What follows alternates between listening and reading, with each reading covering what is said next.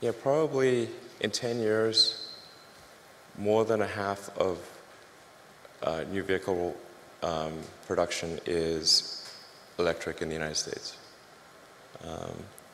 And China's probably going to be ahead of that because China's been super pro-EV. I don't think a lot of people know this, but China's environmental policies are way ahead of the U.S. Like their mandate for renewable energy far exceeds the U.S. I think sometimes people are under the impression that China is either dragging their feet or somehow behind the U.S. in terms of sustainable energy promotion, but they're by far the most aggressive on Earth. It's crazy. I mean, in fact, a coalition of Chinese car manufacturers just wrote the Chinese government to beg for them to slow down the mandate because it's too much. They need to make 8% electric vehicles, I think, next year or in 2 years or something. They can't physically do it. So China's by far the most aggressive on electric vehicles and solar. But that's a common misperception that they're not. There's one Google search away to figure this out, by the way. It's really pretty easy. So, and then in 10 years, man, I think, yeah. So half of all production, I think, will be EV. I think almost all cars produced will be autonomous in 10 years. Almost all. It will be rare to find one that is not in 10 years. That's going to be a huge transformation. Now, the thing to bear in mind, though, is that new vehicle production is only about 5% the size of the vehicle fleet. So you think about how long does a car or truck last? And they last 15 to 20 years. So before they're finally scrapped. So new vehicle production is only roughly at most 1/15 of the fleet size. So even when new vehicle production, say, switches over to electric or to autonomous, that still means the vast majority of the fleet on the roads is not. It'll take another, 5 to 10 years before that becomes the majority of the fleet becomes EV or autonomous. But if you were to say go out 20 years, overwhelmingly things are electric, autonomous, overwhelmingly. Fully autonomous? Fully autonomous. So no one will have to touch the steering wheel if there is one? There will not be a steering wheel. In 20 years, it will be like having a horse. People have horses, which is cool. But so having a regular car will be like having a horse. Is that what you're saying? Yeah, yeah. And there will be people that have non-autonomous cars, like people have horses.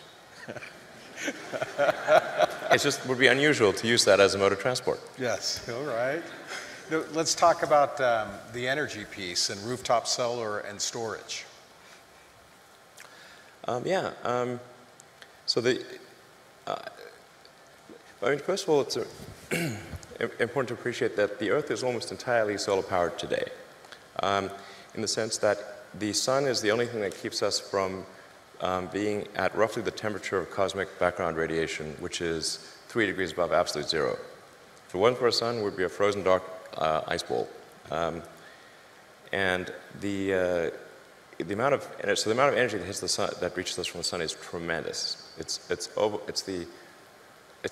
99% plus of all energy that Earth has. Then there's this energy we need to use to run civilization, which to us is big, but compared to the amount of energy that reaches us from the sun is tiny. So it's very easy. It actually doesn't take much. If you wanted to power the entire United States with solar panels, it would take a fairly small corner of Nevada, Texas, Utah, anywhere. You only need about 100 miles by 100 miles of solar panels to power the entire United States. And then the batteries you need to store that energy to make sure you have 24/7 power is 1 mile by 1 mile. one square mile. That's it. That's it. I showed the graph of or image of this where this is what 100 miles by 100 miles looks like. It's like a little square on the U.S. map. And then there's a little pixel inside there, and that's the size of the battery pack that you need to support that. Real tiny. So, Will, you talked about 20 years from now, none of us, well, some people will still be using horses or It won't be zero. yeah. But It's too rare. So what will the energy piece look like? I mean, what will there be transmission lines? Will there be a need? Yeah, I think there's use of energy is roughly divided into 3 areas, and they're more or less equal at a high level. There's about a third of energy is used for transportation of various kinds. About a third is used for electricity. About a third is used for heating. So if you want to have, and then of the electricity production, call it something on the order of 10%, depending upon how you count it, is renewable. Maybe 15% today. So that means that there's a massive amount of solar that would need to be produced and connected in order to be fully sustainable. Because fully sustainable means you're tackling transport, non-renewable electricity generation, and heating. So that means there will need to be a combination of utility scale solar and rooftop scale solar combined with wind, geothermal, hydro, probably some nuclear for a while, in order to transition to a sustainable situation. Which means, really, for the most part, massive, massive growth in solar. And it's going to be important to have rooftop solar in neighborhoods because otherwise there'll need to be massive new transmission lines built. And people do not like having transmission lines go through the neighborhood. They really don't like that. And I agree. So you want to have some localized energy production combined with utility. So you want rooftop solar, utility solar, and that's really going to be the solution from a physics standpoint. But I can't see any other way to really do it. People talk a lot about fusion and all that, but the sun is a giant fusion reactor in the sky, and it's really reliable. It comes up every day. So if it doesn't, we've got bigger problems. Somebody asked me to ask you this. We talked about workforce today, but they asked me, are robots going to take our jobs, everybody's jobs in the future? Or how much do you see artificial intelligence coming into the workplace? Well, first of all, I think on the artificial intelligence front, I have exposure to the very most cutting edge AI. And I think people should be really concerned about it. I keep sounding the alarm bell, but until people see like robots going down the street killing people, like they don't know how to react, because it seems so ethereal. I think we should be really concerned about AI, and I think we should. AI is a rare case where I think we need to be proactive in regulation instead of reactive. Because I think by the time we are reactive in AI regulation, it's too late. And normally the way regulations are set up is that a whole bunch of bad things happen, there's a public outcry, and then after many years, a regulatory agency is set up to regulate that industry. And there's a bunch of opposition from companies who don't like being told what to do by regulators. Anyway, it takes forever. That in the past has been bad, but not something which represented a fundamental risk to the existence of civilization. AI is a fundamental risk to the existence of human civilization.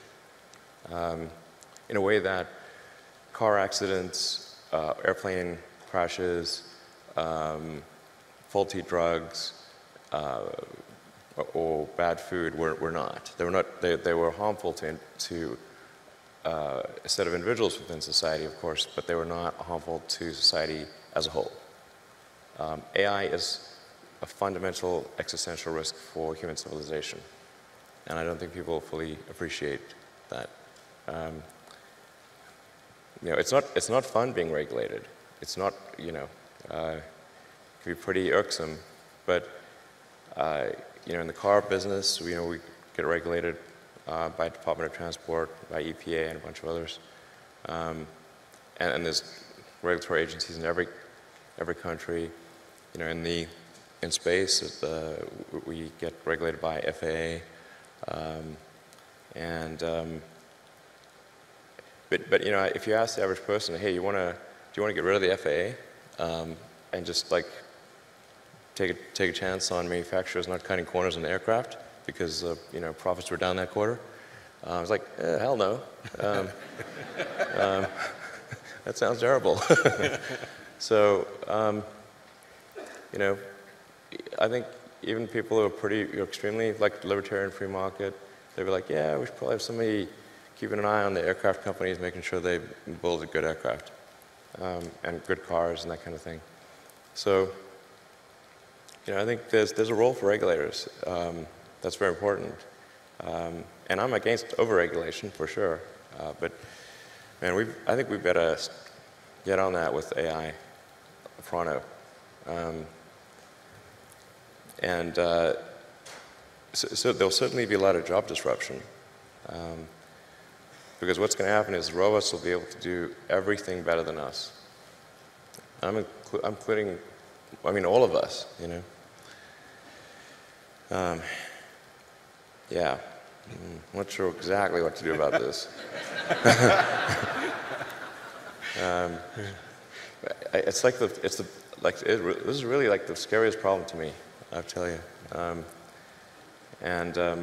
Yeah, so I really think we need government regulation here, just to, because this is, you know, ensuring the public good is served. Because you've got companies that are racing, that they kind of have to race to build AI, or they're going to be made uncompetitive. You know, like essentially, if your competitor is racing to build AI and you don't, they will crush you. So then you're like, we don't want to be crushed. So, you know, I guess we need to build it too. That's where you need the regulators to come in and say, hey guys, you all need to really, you know, just pause and make sure this is safe. And like when it's cool and and the regulators are convinced that it's safe to proceed, then you can go. But otherwise, slow down. But you kind of need the regulators to do that for all the teams in the game. You know, otherwise the shareholders will be saying like, hey, why aren't you developing AI faster? Because your competitor is. I'm like, okay, we better do that. Anyway, so it's like, I mean, there's like something like 12% of jobs are transport. Transport will be one of the first things to go fully autonomous. But when I say everything, like the robots will be able to do everything, bar nothing.